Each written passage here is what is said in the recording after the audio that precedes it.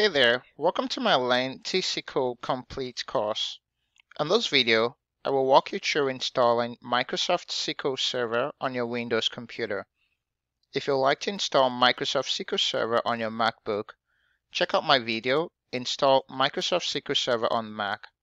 You can find the link in the description below.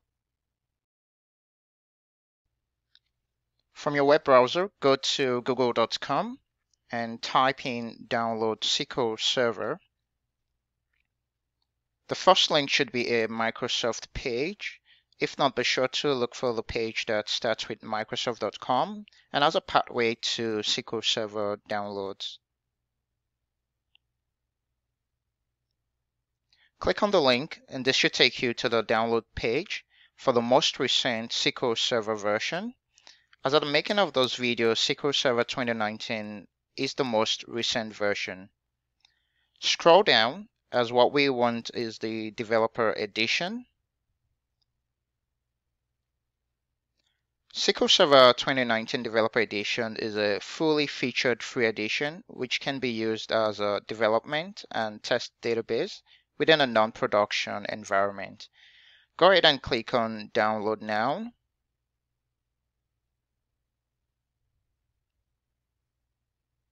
Select the location you want the file to be downloaded and click on Save.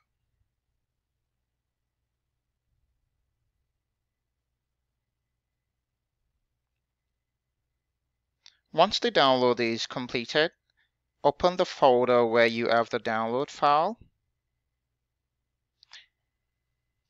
and then double click on the file. If you get a pop-up, click Yes to allow SQL Server 2019 to make changes to your computer. From here, click on the basic installation type.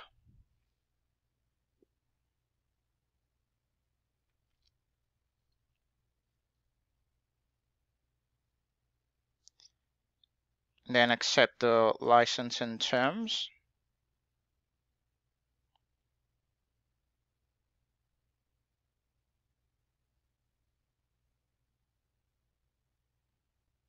This shows you the default installation location.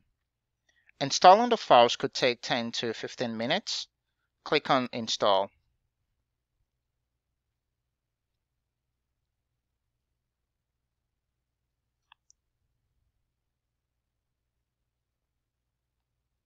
Once the installation is complete, you should have the screen.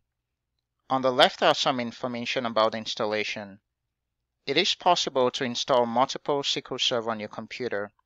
Each of the installation is called instance, and each instance has its own collection of databases, objects, and users. The default name of the first instance is typically MS SQL Server. When you install another instance, you'd have to choose a different name. SQL Server Administrator is the person who has access to the server. Since this server is installed on your computer, by default, you are the SQL Server Administrator. The next step would be to install SSMS. SSMS stands for SQL Server Management Studio. SSMS helps us to connect to our SQL Server using a Graphic User Interface, GUI. Another way to connect to the SQL Server is by using a Command Line Interface, CLI. Go ahead and click on Install SSMS. A new page should pop up on your browser to download SSMS. Scroll down and click on the first link to download.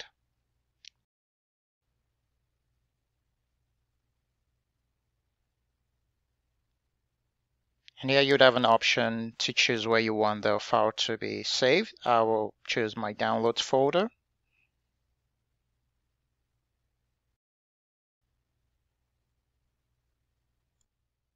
Open your downloads folder and double click on the SSMS installation file. If you get a pop-up to make changes to your computer, click on Yes.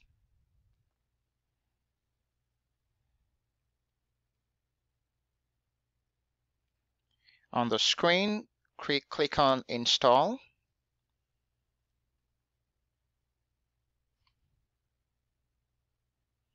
The installation will take between 15 to 20 minutes to complete. Now that we have our SSMS installed, you can go ahead and close this. For easy access to the SQL Server, I will add SSMS to my taskbar, and to do that, just click on the Start menu, scroll down to Microsoft SQL Server Tools,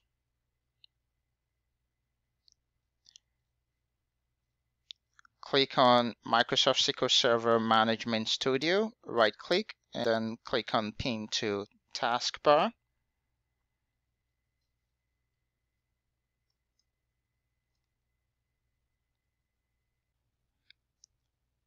Thanks for watching this video. For a review of the SQL Server environment, check out my video, Microsoft SQL Server Environment. A link to the video will be in the description below.